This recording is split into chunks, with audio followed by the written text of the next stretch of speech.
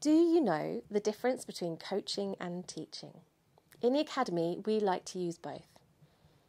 Teaching is when you tell someone the answer, and coaching is when you ask them enough questions that they get to work the answer out for themselves. For instance, if you've played a piece of music, I can ask a variety of both open and closed questions to get you to work out the answer for yourself. An open question would be, did you like how you just played that piece of music? What would you do differently the next time? A closed question, which works well for younger students, is that sign a crescendo? Did you play a crescendo? Could you play a crescendo better next time?